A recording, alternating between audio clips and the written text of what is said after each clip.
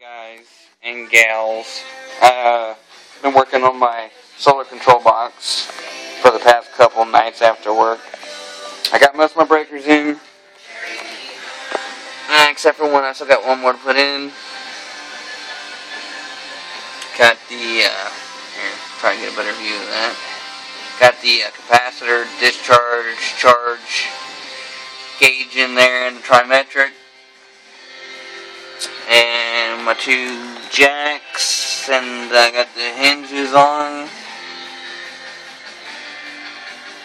And I got two LEDs on this one, red and green for each one I'm going to be putting in. I just haven't done this yet either. And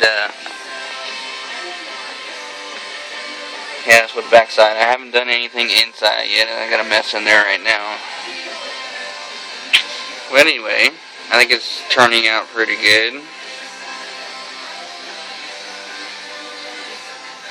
I probably won't do another update on this until I'm actually done putting everything in it except for the cable. I still gotta order that yet.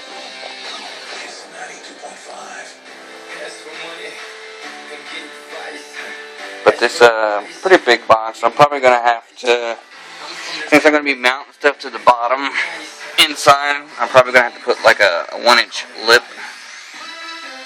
under here somehow. I haven't figured out what I'm gonna do with that yet.